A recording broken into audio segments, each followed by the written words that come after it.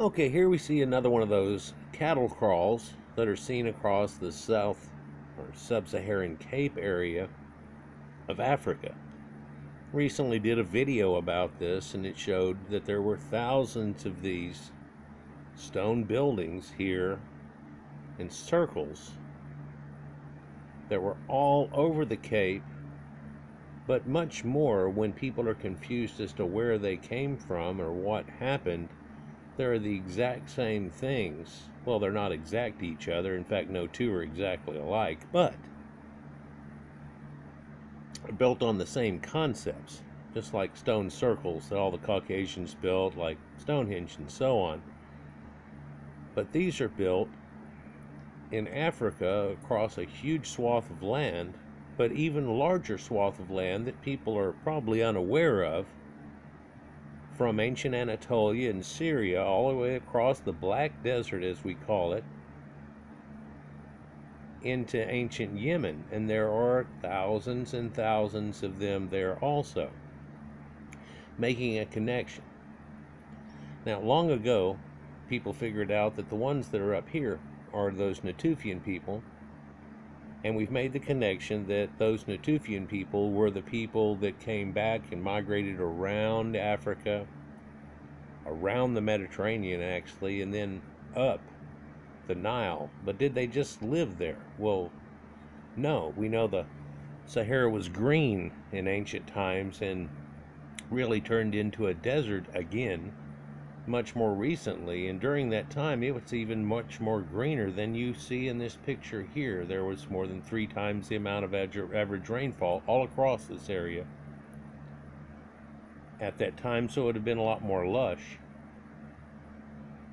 Forest and things have given away to steppe and scrublands and so on, but where we find these ancient cattle crawls, we kind of get confused a little bit about where they might have come from. And a lot of people, of course, want to make claims on them. Well, the claim is the connective, that they connect to the ancient Natufians. Regardless of where you're seeing this at, imagine if we found some on the far side of India, on the other side of it, that looked just very much like this, or a similar building technique, which is kind of what's happened. Would we be able to still make that same connection? Or in a modern time, due to pandering and all kinds of things, would we try to weasel out of it or act ambiguous? There's no reason for that. For we're all trying to get to the truth and apex and zoom, and we can't get zoom no matter what. And if we're sitting around and making up lies or being ambiguous, which in a way is a lie. It's a lie of omission. Adam's calendar is the oldest megalithic site in the world. Yeah, we did the video about the cattle crawls, as you want to call them, or stone circles, and who they're attributed to, and I mentioned Adam's calendar. This has something more to do with Adam's calendar and its connections to these. Probably shows a better connection to the things that we're able to show. Why do they call it Adam's calendar? Well, it's got something to do with the Adamic people. It's also got something to do with sun worship and stuff, and they leave it a little vague and make a few statements in here, but I'll try to clarify when I can. Adam's calendar is controversially suggested to be the oldest man-made structure in the world. Perhaps older than Göbekli Tepe and everything, if they're looking at this erosion and so on and trying to work off of it. Now, some of this is speculation. Sometimes it's referred as the African Stonehenge for a reason, and it predates both Stonehenge and the Great Pyramid of Giza by tens of thousands of years. There's another African Stonehenge that we're well aware of that's much more up towards Egypt, that's in Djadel, that's there, and there's another stone circle that's there. In fact, there are tales that say that there's a pit below that that got filled back up, and then they put the stone circle on top of that, and the devil is inside there somehow. Well, we've gone through a lot of my videos and discussed how that actually came about, and that whole devil idea we have now is really not in play in ancient times. It wasn't a yin and yang versus things, and a good God and a bad God that are controlling the earth. If you seriously look at it, that's the way that it's portrayed. This is located in Mpumalanga, South Africa, and it's a standing stone circle about 30 meters in diameter, 90 feet or so, and has been estimated by some accounts to be more than 75,000 years old. Various astronomical alignments have been identified at the site, and it's possibly the only example of a completely functional, mostly intact, megalithic stone calendar in the world. I wouldn't say that that's in any way a truthful statement right there. It's various astronomists have been identified as the site as possibly the only example of a completely functional, mostly intact megalithic stone calendar in the world. I think of Stonehenge. They've already said it in the thing up above it. But we've also seen stone circles that look very much like this in Proto-Indo-European lands also. And the ones that we found there are on an exact latitude of Earth that so were Woodhenge, Stonehenge, and it itself, and it makes a connection too. In fact, it's got that name Arkham attached to it, and we have attachments modern day where we think of the Arkham Asylum and Batman games, but it doesn't have anything to do with it. Or does that name keep coming up for a reason? So it's still intact, but it's not the only one, of course. And some of the alignments are out of skew. And by looking at the amount of out of skew they are, and using computers, and being able to roll back time, they can figure out at what time it was exactly lined up. The place we're talking about is up on this escarpment right here, overlooking this whole place.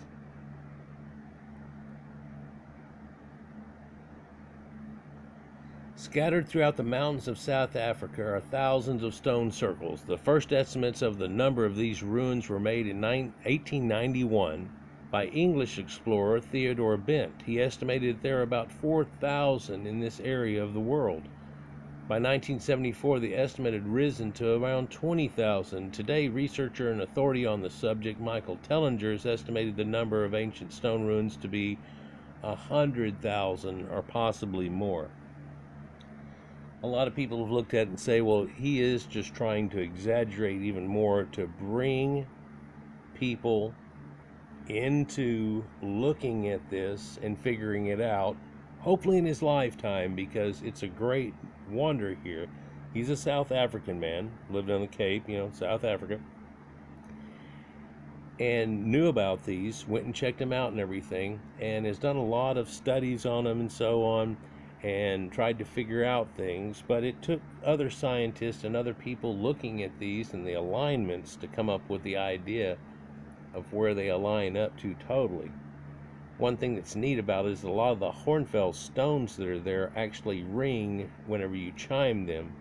And he's talked about how they're making these sound structures, and a lot of the stones are the same stones, and it's almost like a stone wind chime effect. If you were to knock on these stones, there's a ringing pattern. We've looked at before how whenever you can take and stretch out a skin over a drum, and then not with the drum, but near it, play a sound, that vibration going through the drum makes the skin vibrate, and if you put sand upon it, pictures start to appear that make pictures of sounds. And a lot of people have made connections to that's what these structures are, that these people were in harmony, or hearing the sound of the universe and so on, and they were able to pull it off. So some of these stone circles have no doors or entrances, while most are connected by an expansive network of channels that are often misinterpreted as roads by some historians. These connected grid of circular ruins are immersed in a seemingly never-ending expanse of ancient agricultural terraces. and surrounding these structures. Adam's calendar is considered to be the most famous among these ruins. So now we're saying that there's agricultural sites connected to it. When we look at a lot of these, you can see that at a later time there's a greater place that's built that's more like Great Zimbabwe. Now, even in my mind, that's done a whole lot later than these dates, of course. Whether you want to give them this 4,000 to 6,000 BC range, 20,000 BC range, 10,000 or to 11,500 BC, keeps coming up in all of our other videos about other civilizations far north and the rapid change that happened after the Younger Dryas event. Well, did it affect the whole world? Well, a lot of these seem to be dating around those times. You're looking here at a scar that runs through the land. Let me use my finger of God here. And it runs through the land and through over here, but it rains occasionally and that becomes a river and then dries right back up. But during that older time, that river was created. Standing water broke out and carved through the land and actually created that river valley that's there. And after that creation of that river valley, these circles show up in the river valley, right?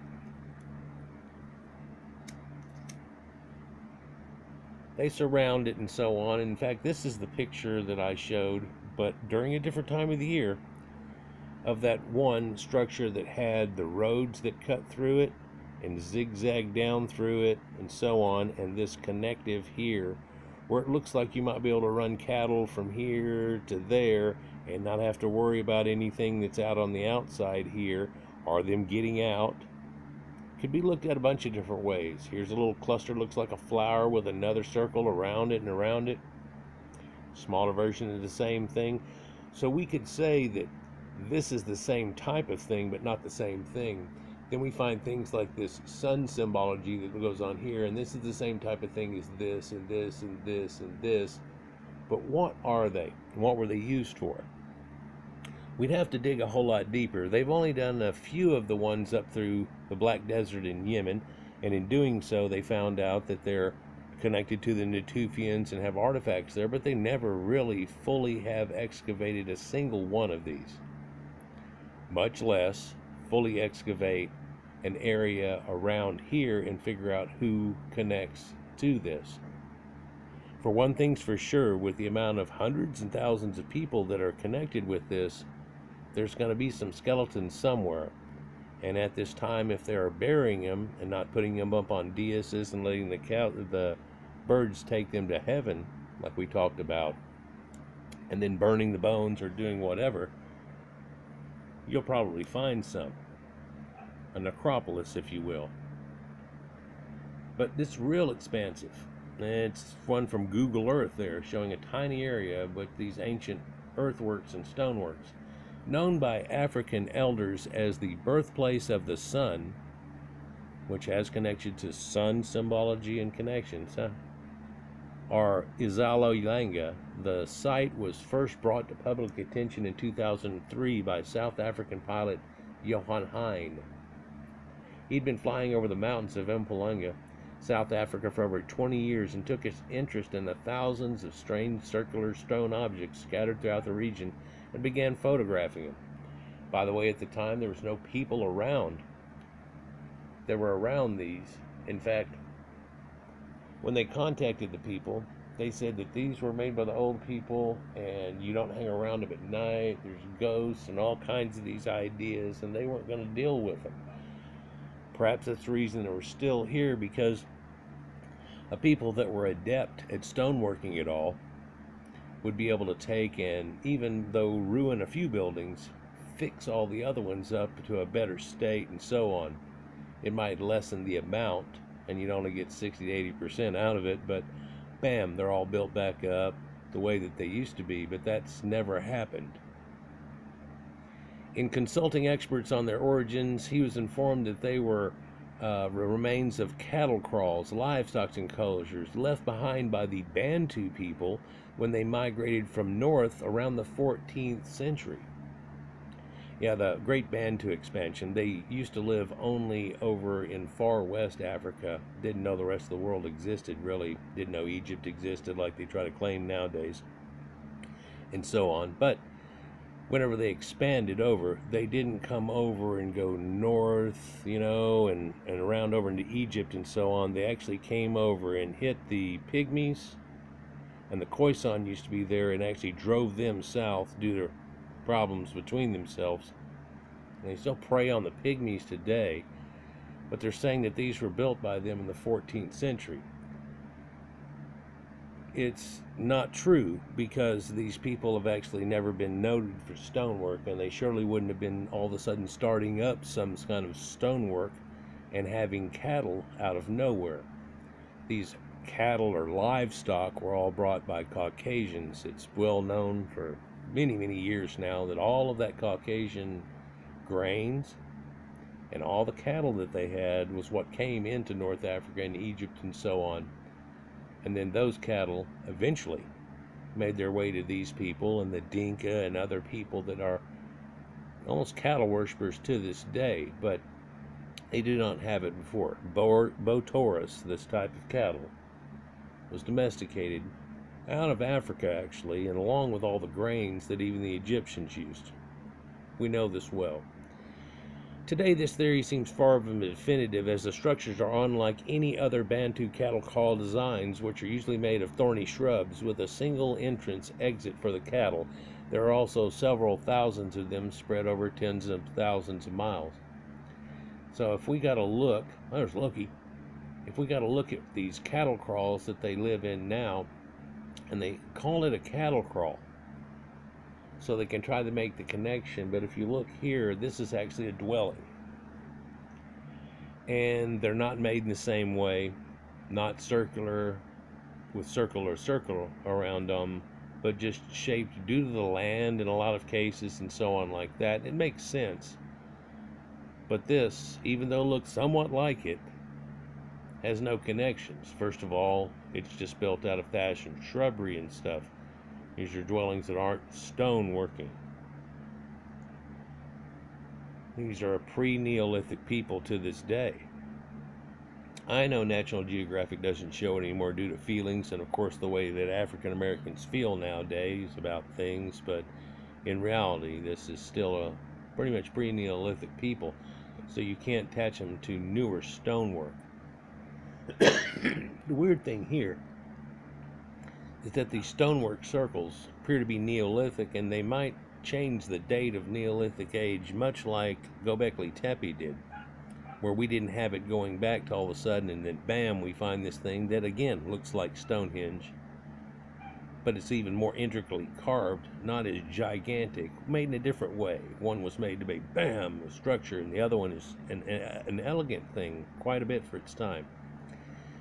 But they're all working off of sacred geometry, and they have alignments and things, and these cultures here do not have that.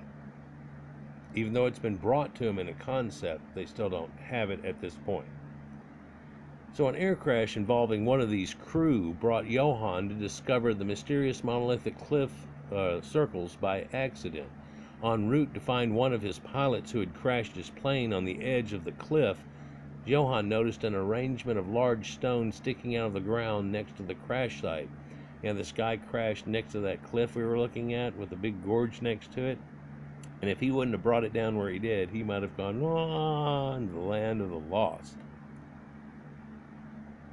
While rescuing the injured pilot down the side of the cliff, Johann walked over to the monoliths and realized that they were aligned to the cardinal points, north, south, east, and west, as well as the equinoxes and solstices. He already had this all figured out. A lot of pilots get into concepts like this so they can work out things during certain times of the year and stuff, especially bush pilots trying to get an idea where's where and where's home, where will the sun be whenever it goes to set, as opposed to west. These are at least 3 monoliths aligned towards the sunrise, but on the west side of the aligned monoliths there is a strange hole in the ground. After weeks and months of measuring and making observations, Johann suspected it was a stone calendar. The site is aptly named Adam's calendar because the stones are placed to track the movement of the sun, and these sun-worshipping people, which cast shadows on the rock. It still works perfectly as a calendar today by following the shadow of the setting sun, which is cast by the taller central monolith on the flat stone beside it. This remarkable calendar was originally a large circular stone structure resembling Stonehenge, and in the center of the circle there are two upright stones, very much like Stonehenge, and are said to have been carved. Its original shape is still clearly visible from satellite images. The stones are all dolomite, weighing up to 5 tons each, and are said to have been transported from a distant site.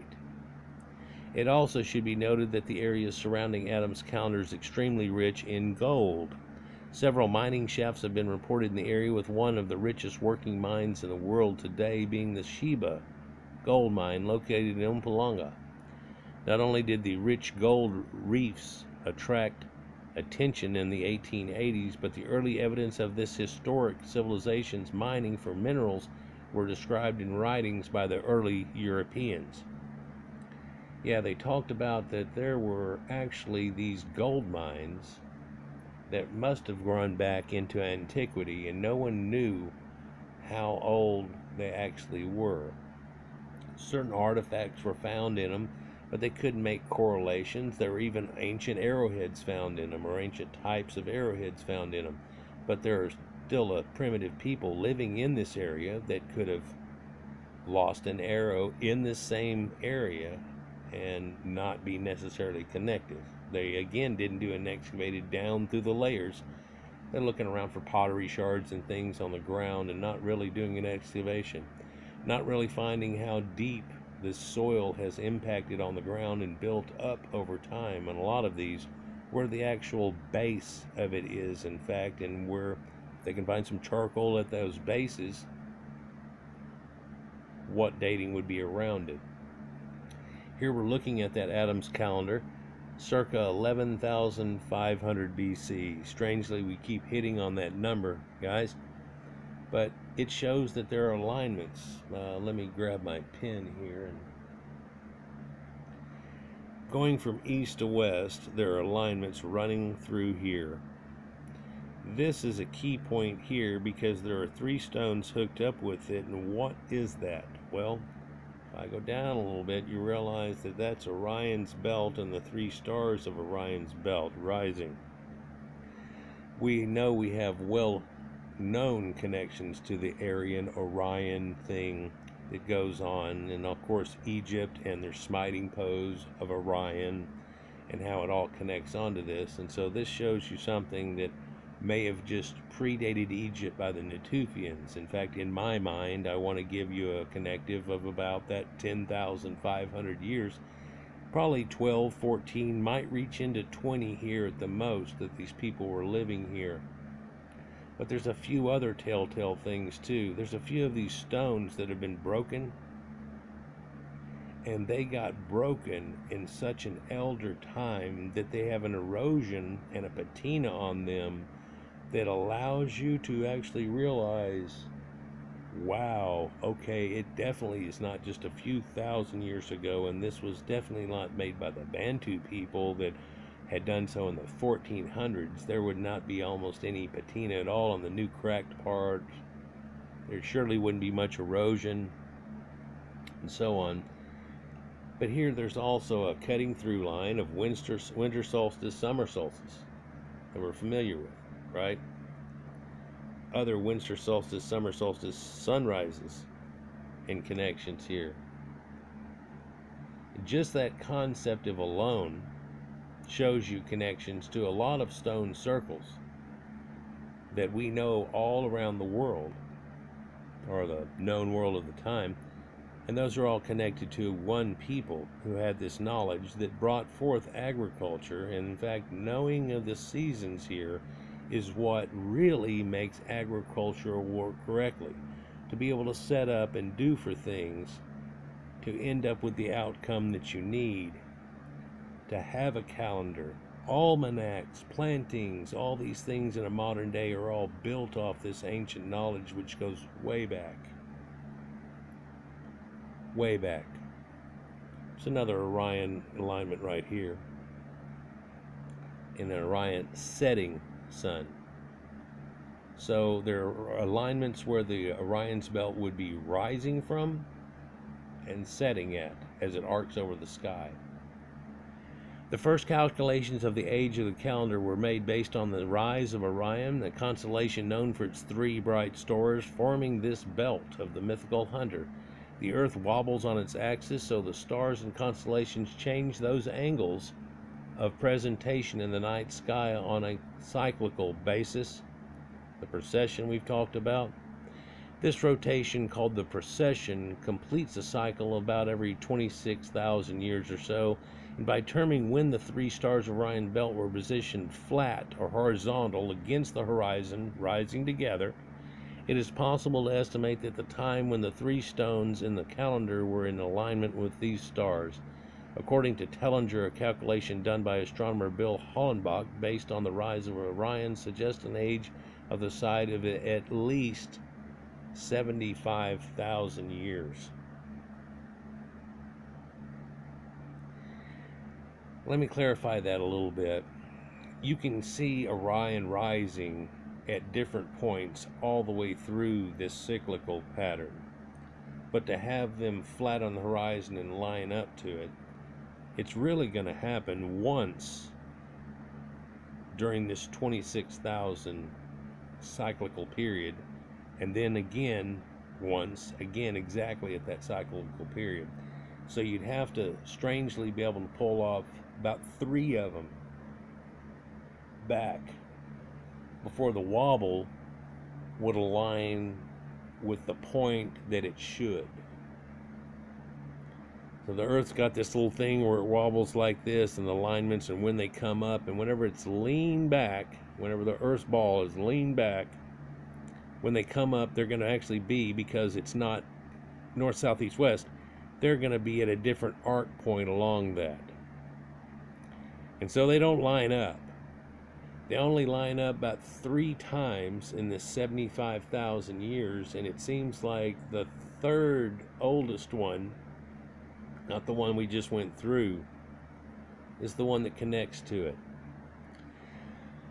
A further calculation done in June 2009 suggests an age of at least 160,000 years based on the rise of Orion flat on the horizon of the marker stones, but also on the erosion of dolerite stones.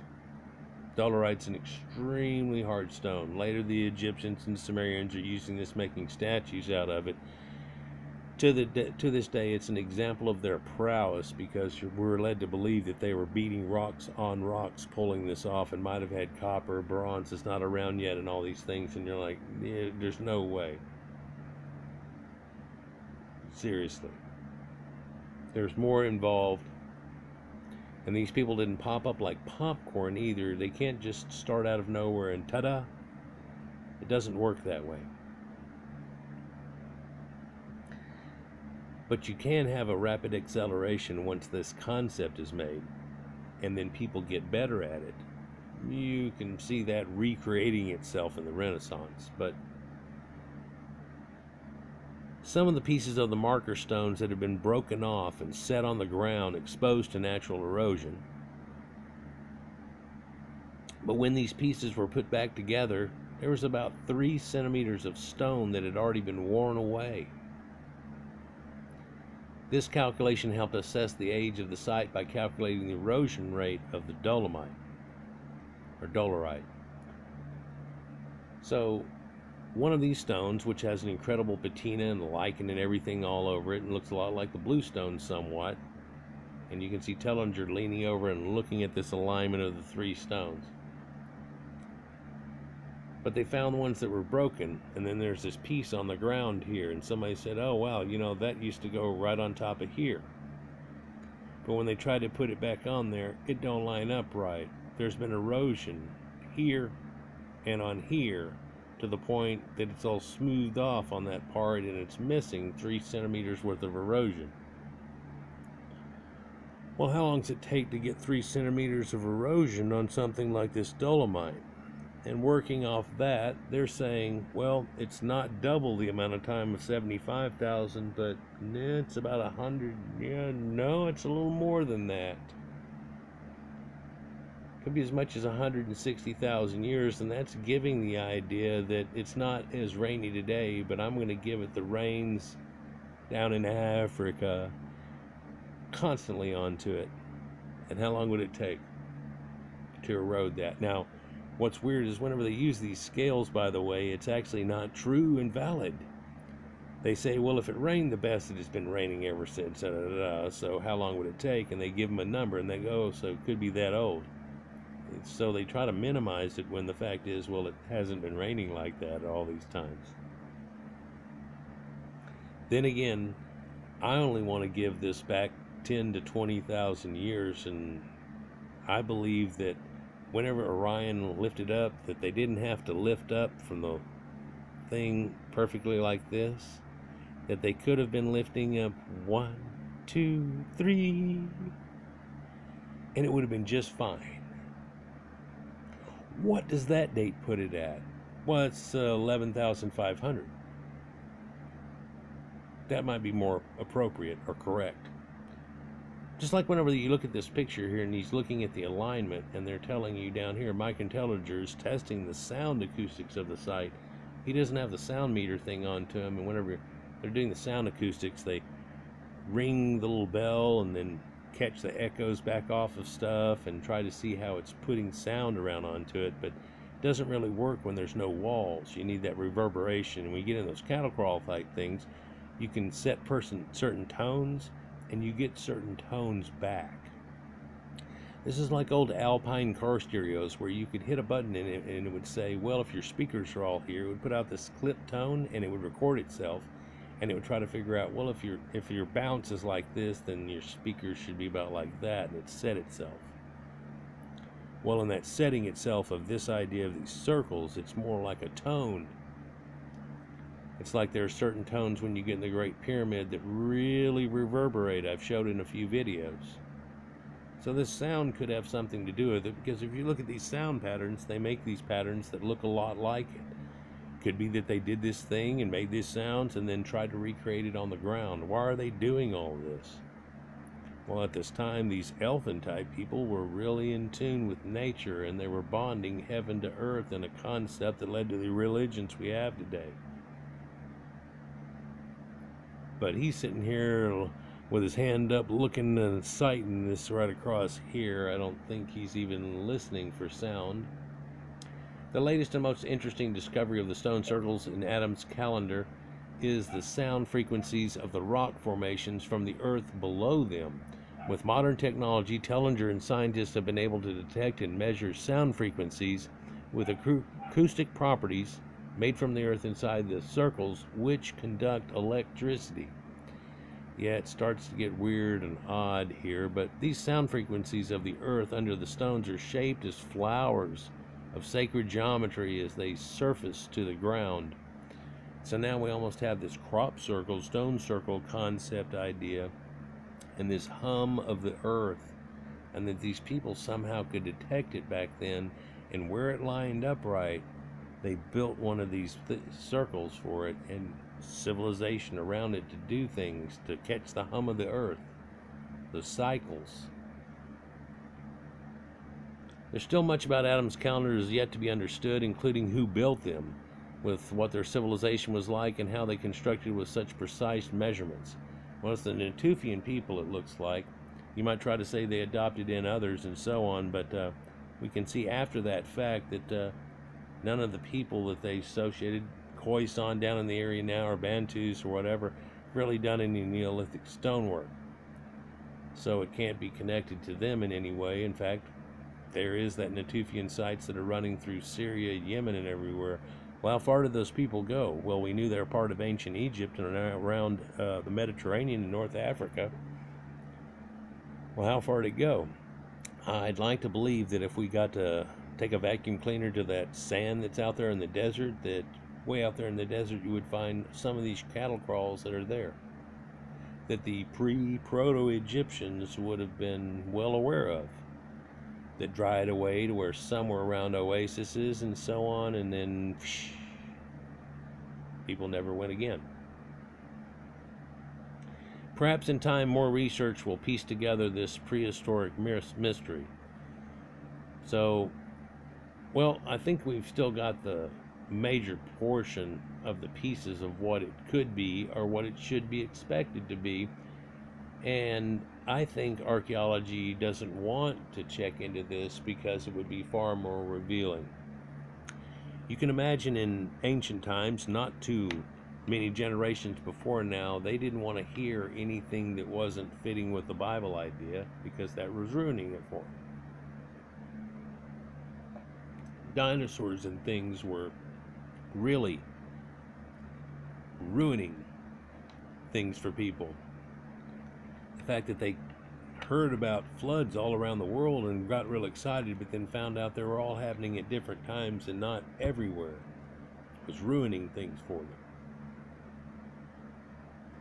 Only because they had expectations in their mind what that book said meant what they think that it meant, versus the esoteric knowledge that really it came from in the first place. Like, share, and subscribe, and enjoy, and we'll get on to some more of this revealing knowledge. But these stone circles that have these alignments like this are known everywhere, and if we weren't exactly at the point we were talking about this on the planet, there would be no question who it's attached to, is it? Well, can we make the stone circle here, stone circle there connection? Peace.